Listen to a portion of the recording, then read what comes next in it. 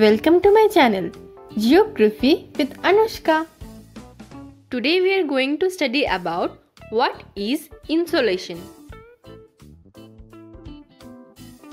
Insolation means the incoming solar radiation received on the Earth's surface. The sun's energy, which is radiated as heat and light, is called solar radiation.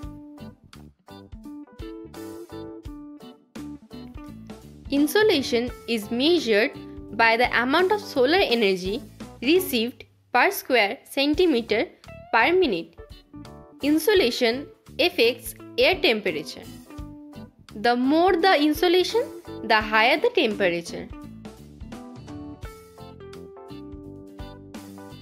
Factors that affect insolation are: number 1, angle of the sun; number 2, distance between the sun and the earth; number 3, duration of daylight.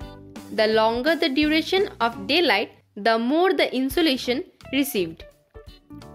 Number 4, transparency of the atmosphere, and number 5, position of the earth in its orbit.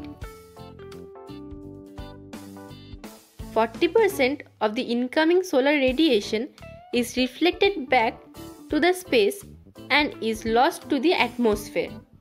This is called Earth's albedo.